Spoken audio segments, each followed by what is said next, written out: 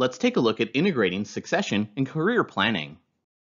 In order to be competitive, all organizations must adapt their talent management program to the many forces that are consistently disrupting their business environment. Elements of these programs are called succession planning, leadership development, workforce planning, talent management, or career planning. It thus makes sense to begin this discussion with a few definitions to clarify terms. Replacement planning is the process of identifying emergency backups for key people or key positions. They are identified to serve in an acting capacity for long enough for an organization's leaders to conduct a proper search. Succession planning is the process of developing the talent already existing in the organization for future deployment. Succession management is the daily process of cultivating future talent through coaching, mentoring, feedback, counseling, and development. Career planning is the process individuals go through to clarify their future career goals and aspirations and establish strategies to achieve them. Career management is the process organizations go through to clarify the relationships of jobs to each other. Talent management is the process of attracting, developing, retaining, and deploying the best people. Human capital management involves managing the organization's people, but it also implies the growing financial importance of the creativity and innovation that humans bring to achieving competitive advantage. Workforce planning is the process of comparing the match between the collective talents available to an organization, supply, and the talent needed by an organization, demand, to achieve its strategic objectives. Disruptive, competitive environments give birth to disruptive talent management strategies. This means that a premium will be placed on individuals with skills and attributes that are entrepreneurial, adaptive, and risk-oriented.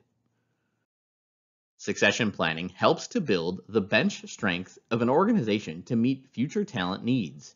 Career planning gives individuals the ability to compare their current competencies to those needed for the future. Components of the exemplary succession planning and career planning program depend on which organizations are benchmarked, of course, and some variations do exist by industry as well as by organization size.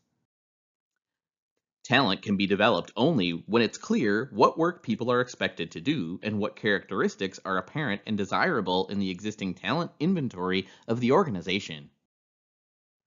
To clarify what work people do, the organization should have current job descriptions.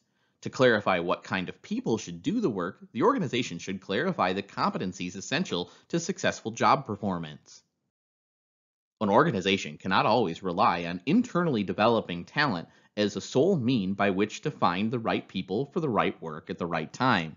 So selecting talent from outside the organization will always be necessary. Effective programs address both the retention of talent and the transfer of knowledge. Talent retention is often the latest developed of succession or talent management strategy. While the reasons for this might be debated, the reality is that few organizations do as much as they could to retain talent. Knowledge transfer focuses on retaining institutional memory and proprietary knowledge that can be lost when experienced employees depart organizations. Over the past decade, many organizations have implemented talent review meetings and succession planning to discuss employee career paths and organizational talent needs.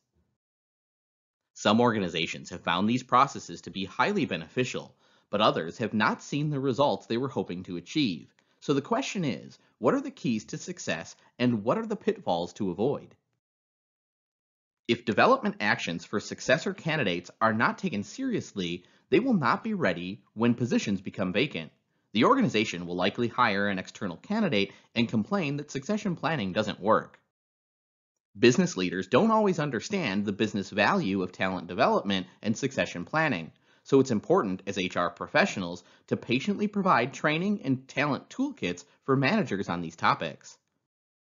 Many organizations have more employees and contractors working to recruit external talent than they have working on internal talent development and succession strategy. Another common challenge is having enough qualified employees who are able to facilitate talent review succession meetings to meet the internal need to review hundreds or thousands of leaders and key experts across the organization. In smaller organizations and in organizations with low turnover, a common challenge is trying to retain people and keep them challenged while they're waiting for a vacancy. The key is to continue to review your progress, look for improvements, and enlist cooperation and assistance of others to create success in your talent and succession strategy. The CEO is the highest level role model in their organization. The behavior of CEOs during the life cycle of their careers is symbolic of the positive employer brand they help to create. It's critical that as they near the end of their careers, they navigate the succession process in a way that's beneficial for themselves, their successors, and their organization. It can be difficult to pass the baton of leadership, and not every CEO does it successfully. The transition should include preparation, choosing the successor, coaching that successor, and then passing the baton. Transition is challenging, and very few leaders realize how difficult it can be. The long term success of the organization is highly dependent on the success of the leadership baton pass between the CEO and the successor. The development of a great successor starts with an important decision. Should the successor be chosen from in or outside of the organization? When the succession process requires an external coach, the CEO should be involved to make sure that the coaching process is successful. Before starting the coaching process, the CEO should ask himself three qualifying questions. When the successor is ready to move into the role of CEO, the CEO will finally have to go. The CEO may be tempted to stay on the board of directors or in some other capacity. It's best for the CEO just to go if the successor is going to be successful. The best thing the CEO can do is show integrity on the way out by doing everything possible to ensure the next CEO is successful. This means not talking with the press disparagingly about the successor, especially if he ultimately is not successful. It's best to exit gracefully, even if other people don't recognize it, the successor will. In turn, this fortunate person will have been taught how to pass the baton of leadership smoothly and successfully when the time comes.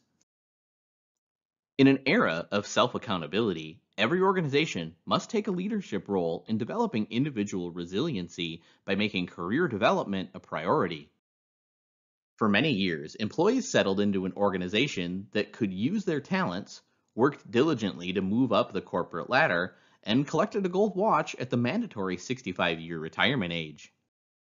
However, the complex interplay of social, economic, technological, and legal developments that have appeared during the past few decades has radically disrupted this long-standing pattern.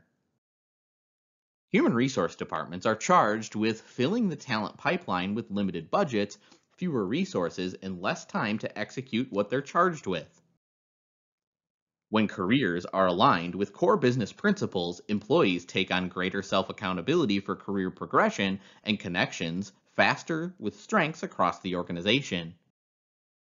While individuals' employees have the primary responsibility for their own career, the leader must be a supportive coach, and the organization must provide the necessary resources, systems, and information.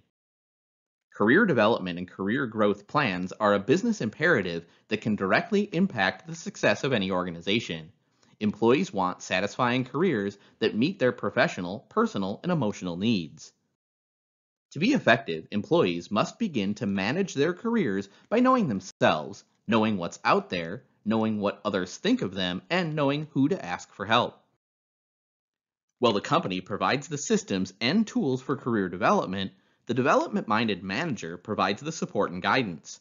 But performance management and career development are not the same. Opportunities for employees to learn, grow, and develop within any job is key to a successful working experience. Human resource professionals must readily understand and accept the importance of a development culture and drive talent to greater performance, higher levels of engagement, and job satisfaction. World class businesses that embrace this attitude are building wider and deeper bench strength, engaging and retaining key talent, and increasing employee productivity. To understand the new reality of outplacement, you start by identifying and understanding the impact of workforce trends on your own organization. The workforce continues to change and evolve, which forces those charged with managing it to adapt and transform. This is often the road to evolutionary progress and improvement. Forces steering change bring upheaval to the workplace, in particular with employee expectations for flexibility, mobile access, and immediacy, which affect the manner in which HR leaders serve their internal constituents. According to a recent survey, a flexible schedule and telecommuting options ranked second to competitive pay in terms of what employees want in a job. Flexibility is an expectation directly impacting employee engagement. Therefore, individuals going through the process of outplacement desire flexibility and are not interested in reporting to an office each day to access career coaching and related career transition services. Rather, they're interested in maximum flexibility while blending their job search effort into their professional needs and daily lifestyle. Specifically, in conducting a job search, tablets and mobile phones are primary tools. Not only is accessibility key, but immediacy is also a critical driver.